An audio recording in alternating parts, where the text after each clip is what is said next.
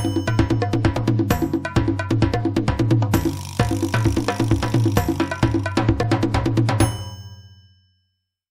guys, David Franklin here, doing a little interview with some key leaders out in our community about the impact of COVID-19 and this coronavirus. We've never been down this way before, and I'm here with Dr. Marc Feuerbach, who is head of Cartersville City School, doing a great job. Marc, listen, man, welcome. Oh wait, I can't shake your hand. I gotta, right. Yeah. But listen, when we come back, I want to ask you some questions, but I want to know how this has impacted the school systems, because man, we've never done anything like this before, have we? That's correct. No, we haven't. Basically went home March 13th, a Friday, and we didn't come back. Didn't come back? No, we didn't come back. We knew we had to cancel our prom that weekend. Prom was supposed to be that Saturday, and we had to cancel that. And from that moment on, we've been working remotely, serving our kids and our families remotely, and it's been amazing to watch. It's definitely been different at times. I feel like we kind of saw this coming a few weeks beforehand, so as a system we started prepping for it a little early. We didn't have the details in place, but we kind of had a rough outline of what things were going to possibly look like, and so that enabled us to kind of get an early jump start on things and to transition to things as smoothly as possible. Again, has it been perfect? No, but has it been pretty good? Yeah, for dealing with basically overnight the change. We've done a good job. I'm proud of our teachers. I'm proud of our support staff, nutrition, everybody, our bus drivers. I mean, you name it, and we may talk more about that in a little bit. But it's just been amazing to watch. Listen, Marc, you touched on it. I'm going to dig a little deeper. When we come back, with Dr. Marc Feuerbach of Cartersville City Schools, superintendent, who has done a great job. But you're the first superintendent in the history of Bartow County, Cartersville City Schools, state of Georgia. No superintendent. All of y'all are having to deal with this for the first time ever. So we'll be right back.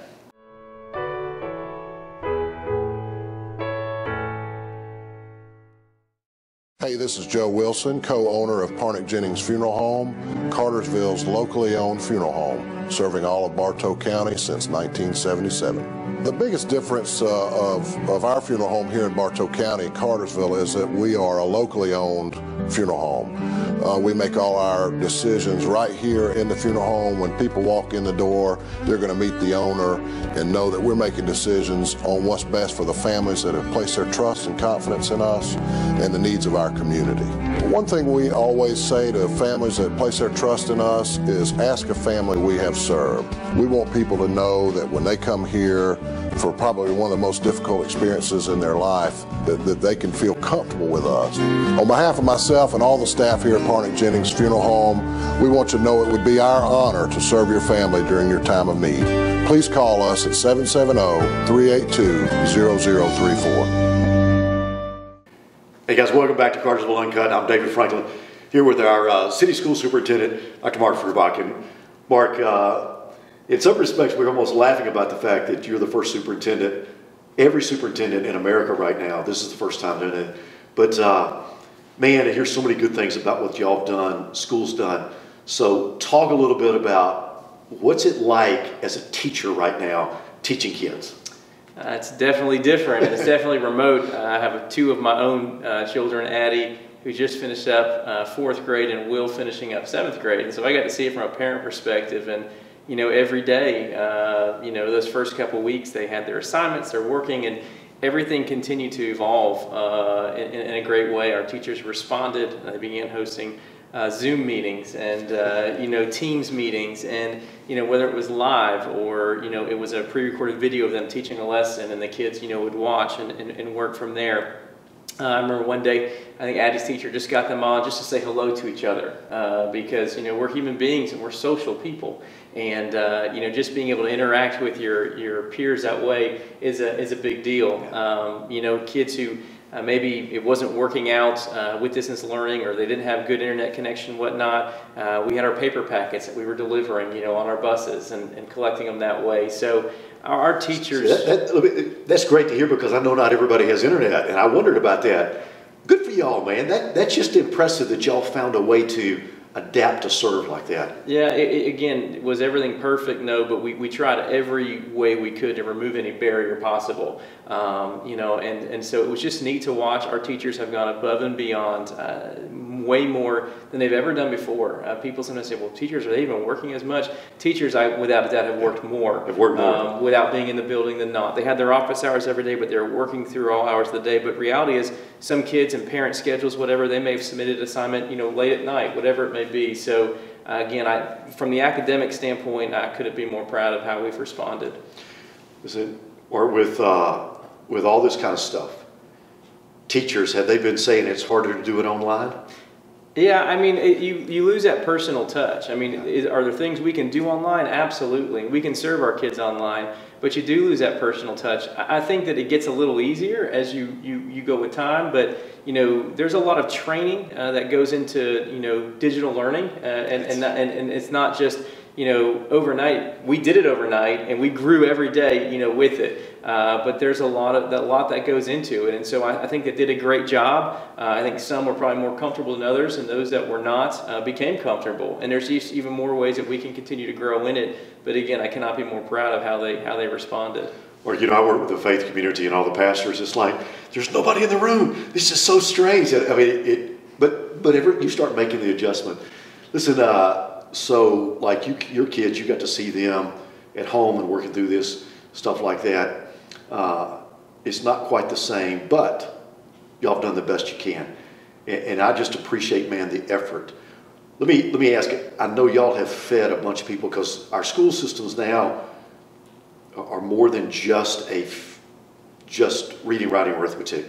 So talk about all these people, kids that were getting lunches and stuff like that. What have y'all done? Yeah, so it's been neat to watch too. I've ridden the bus probably 90% of the time on one of our routes delivering food. That's how we did it. We do it 2 days a week, Mondays and Thursdays. We really vetted through that process at the beginning, figuring out what was going to be the best option. So Mondays and Thursdays, our buses roll out. They ride all our bus stops, and we serve enough meals that day to hold the kid over until their the next bus stop. So Mondays and Thursdays is what we've done. It has been absolutely amazing. Our bus drivers are amazing.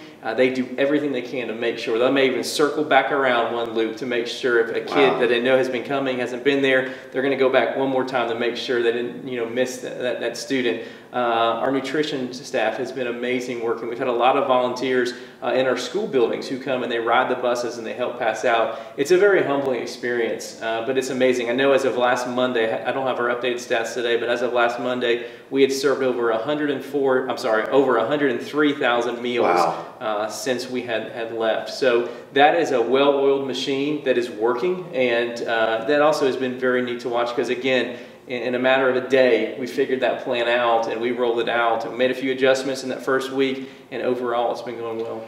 Mark, you just got to appreciate and just really applaud these people who serve. What about high school seniors, man? What do you feel? Because you were the principal at Cartersville High School. Yeah, it's disappointing, you know. And we can all say, well, you know, it's part of life and you learn things, and there's some truth to that, but reality is we're not the seniors right now, and it's easier. We got to experience. I've hurt for them. Yeah, and I do. My heart hurts for them. You know, we got to have graduation. We got to experience those last few days of class and things of that nature. And so, you know, my heart hurts for them. We've done the best we could to appreciate them. The high school is doing some special things for them this week in honor of what was supposed to be their live graduation coming up this Friday. So when is graduation? Original graduation was supposed to be this Friday night in the high school. And I don't know what they've announced yet or not, so they've been building a couple things. But they did announce last week, our hope is to do graduation in July. We made that date. We purposely held off on announcing a date. We felt like definitely May and June we're going to be a little early because of the distancing measures. We still don't know what kind of restrictions we're going to have to follow if we do it in July, but we're hoping that we can do something live in our stadium in July. Ms. Tierce had met with some of the seniors, and they just, you know, they really wanted to do it at their campus, you know, at their stadium. Yeah. So looking forward to it, but it's been tough. My heart hurts for him. Guys, when we come back, I'm going to ask him some personal questions about what's it like being a leader going through this. So we'll be right back.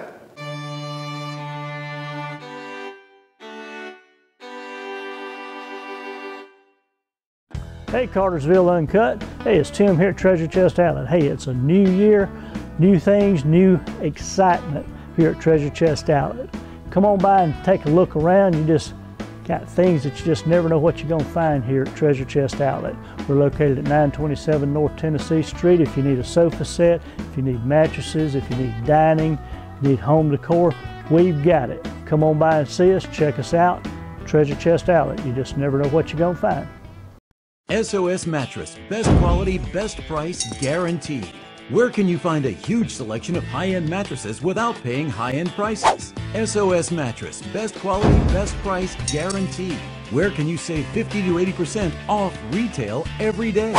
SOS Mattress, best quality, best price, guaranteed. We offer the lowest prices on the best name brand mattresses. SOS Mattress and Clearance Center on Highway 41 in Cartersville, 1 block south of Home Depot. I'm Glenda Mitchell with Glenda Mitchell Law Firm. If you've been involved in an accident, give me a call. Let me help you. I give every client my personal cell phone number so you can call or text me anytime. Glenda Mitchell Law Firm. We come to you. Hey guys, David Franklin here with our Cartersville City School Superintendent, Dr. Marc Feuerbach, and we're just talking about, man, the impact of COVID-19. And Marc, the incredible stories about you were just sharing about meals and seniors and all that kind of stuff. But I want to ask you, man, as a leader, what's the impact to you personally, man? Because I know this, it's different. You've never done this before. Yeah, it is different. Full transparency, I probably haven't slept as much since the middle of March.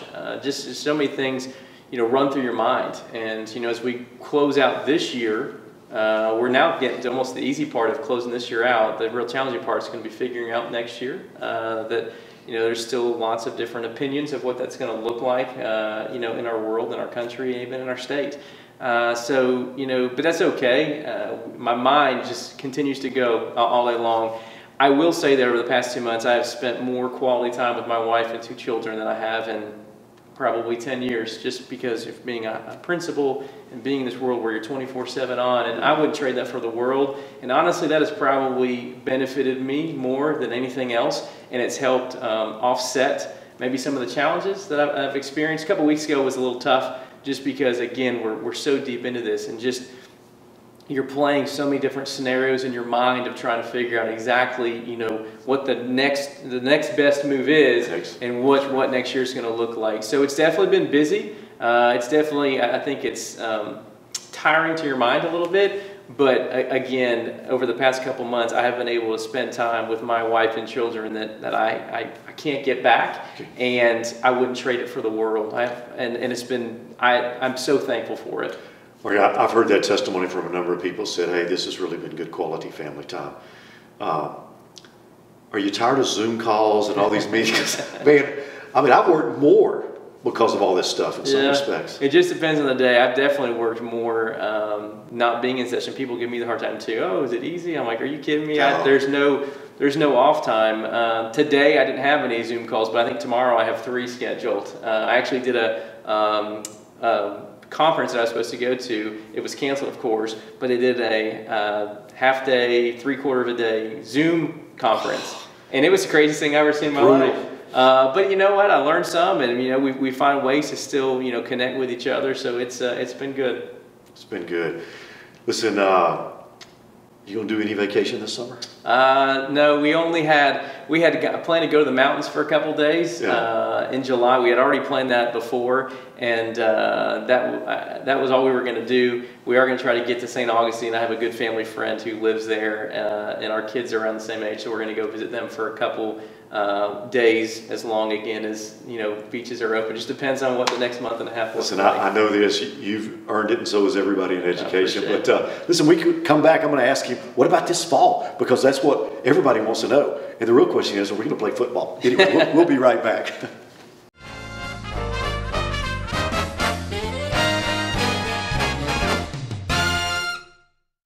Hi, I'm Joshua Goodman with Elite Stone Supply. We sell everything from hardscaping, landscaping, stone, Husqvarna equipment, and premier portable buildings.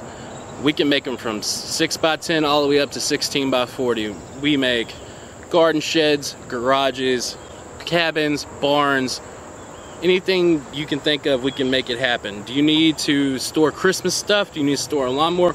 We can take care of that. Do you need to get away? Do you need a pool house by your pool? We can make it happen. Come check us out at Elite Stone Supply. Hello Cartersville, this is Kelly Jones and I'm here at Kennesaw Transportation. I just want to say that if you are looking to make a job change, we are here for you. We'd love to have you. We keep nice late model equipment, as you can see behind me. We are a family-owned company about to celebrate our 40th year anniversary. We have a sign-on bonus, benefits, 401k. I could just go on and on, so call me. The number is below, 1-888-BLUE-TRUCK. I would love to have you join our family. I hope you have a great, great year. Guys, David Franklin here once again with Dr. Marc Feuerbach, who is the head of the Cartersville City Schools. Mark, your superintendent, going through the craziest thing. But I mean, everybody wants to know, what does this fall look like? My answer always is, I don't know. How you're supposed to know, man. That's how I'm starting to answer my phone. I don't know. You know, but in all reality, we don't know. And any given day, it seems that the guidance is changing a little bit. So a few weeks ago, we actually started, we've been talking about this for probably 3 to 4 weeks. We're now getting into the meat of what we've been talking about, beginning to plan out. Personally, we'll probably begin to sketch out 3 to 4 different scenarios that we're ready to roll out at the beginning of the year and at any given time of the year. I think that it's going to be important for us to be able to, at a minute's notice, be able to roll out something effective, and it may look different than what we're used to. And so we're working on that right now behind the scenes, and when we get to a point where we can announce that, we will, but it's taking a lot of conversation and a lot of just thinking about what it needs to look like. Because we've got to be safe, and you've got to be all that kind of stuff. I tell you, I've been really, really thankful that just as bad as this is, because we've had it at my house and all this kind of stuff, I'm so thankful I've got grandchildren that it's not showing up as bad with kids. Yeah, that's right. And you know, we do need to be safe, but we want to see our kids. We miss our kids, you know. We do, and these kids have got to learn. Yeah. I mean, we've got to keep that moving. Mark, two questions. One is, as kids come back, when they come back, let's assume this fall, will kids be behind, and will you try to catch them up? Yeah, I mean, I don't know, you know, I don't want to sit there and tell you that they'll be behind, but reality is they've learned differently over the past 9 weeks than they're used to. And so I'll just speak to my own two. You know, they've been learning remotely for 9 weeks, and they enjoy being in person and learning that way. So, you know, I think that especially that first month, is going to look different. You know, our teacher teams are already discussing that. That's what our principals are leading those conversations with the teams throughout their schools, and just talking about what do we need to revamp. What does our mapping look like for the start of the year if we do come back in the fall, because it is going to have to touch on some things from these past 9 weeks. Listen, I'm just so impressed that you're planning and you're being strategic. All right, before we got to go, I got to ask one question, okay? Because I pay attention. Heard the other day that the state's taking up $4 billion less than they would have.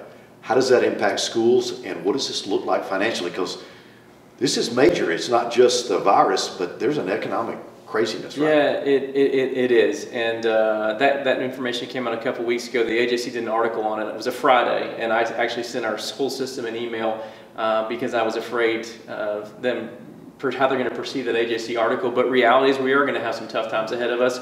14% budget cuts is what they're saying right now across the board. And a system like ours, that's $3 to $4 million. It's a lot of money. And so, you know, we're hopeful that maybe it won't be that bad. But we've been preparing for a rainy day. We're really preparing for a rainy day now, and we'll get through it. We always do. It's just going to take a lot of time and wise thoughts and common sense. But we'll be okay. Mario, one of the things, I've lived all over the place. This is the best community, and one of the things that I know you appreciate. How do we get through things? We got to get through it together. That's right. And as a community, we may have to do some creative stuff to say, hey, let's help our schools in a fresh new way. That's right. Because you know, our kids are our future, and we cannot neglect this group. That's right. And our board, from our board to our teachers to our support staff to everyone, they want to support one another. They want to be in this together, and together we'll get through it. Listen, guys, it's fun to have leadership in our community like this. So thankful for you, Mark, and your leadership. And, you know, we'll be talking about this for the rest of our lives. That's right. But, guys, let me encourage you. find some time to pray for people like this and all our kids, our whole community, because we can only do this together. So, Mark, thank you very much. And guys, thank you for watching this, and keep praying.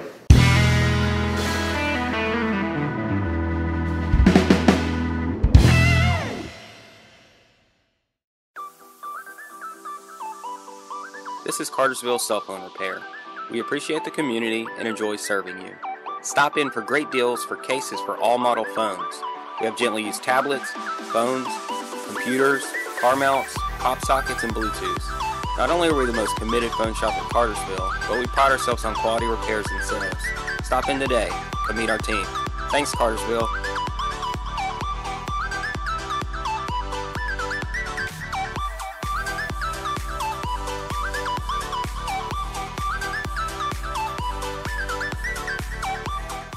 Hello, Cartersville.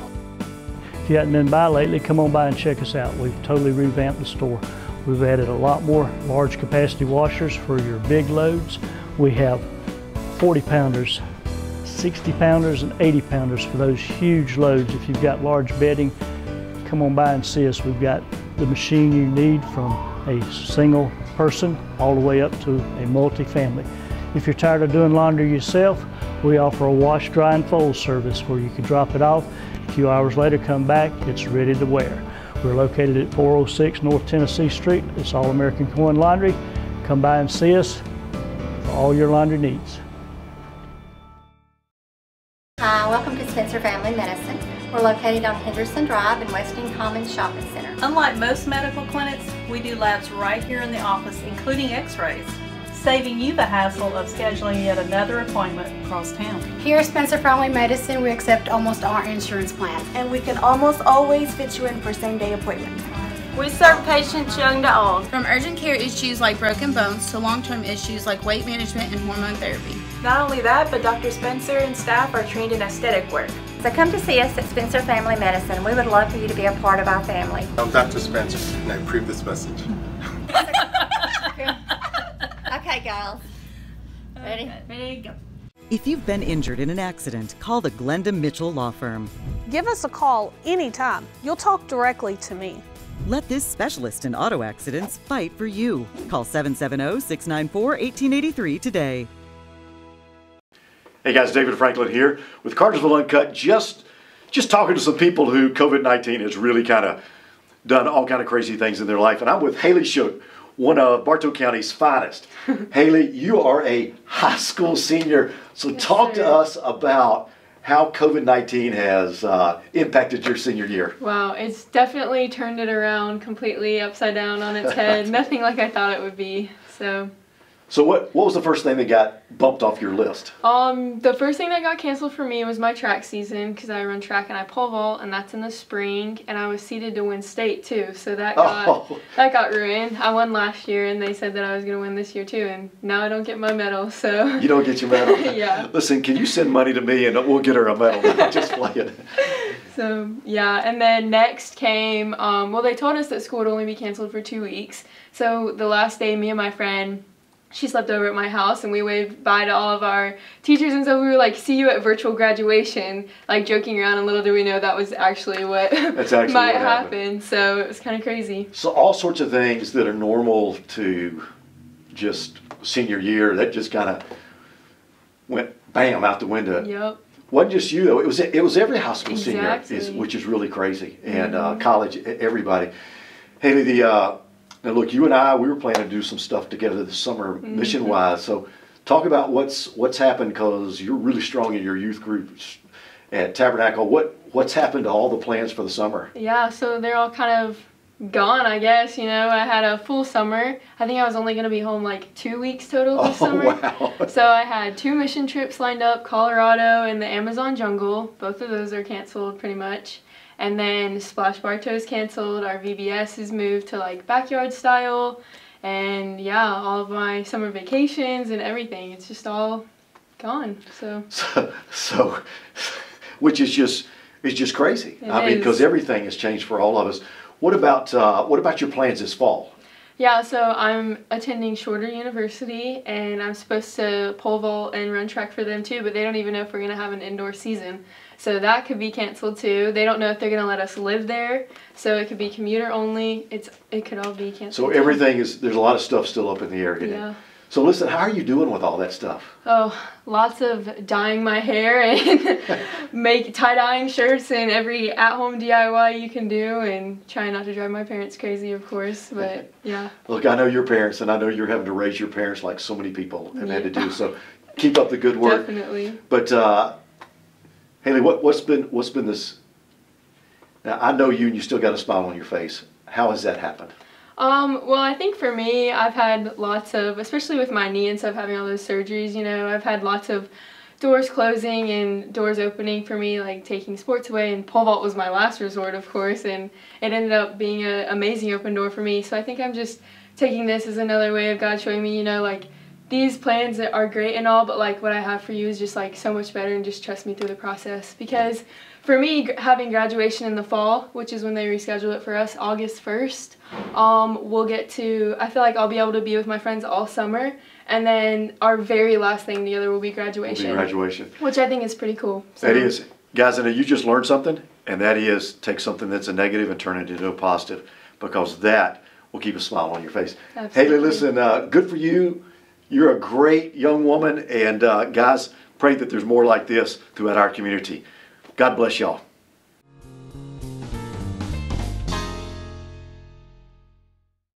Hey, this is Joe Wilson, co-owner of Parnick Jennings Funeral Home, Cartersville's locally owned funeral home, serving all of Bartow County since 1977. The biggest difference of our funeral home here in Bartow County, Cartersville, is that we are a locally owned funeral home.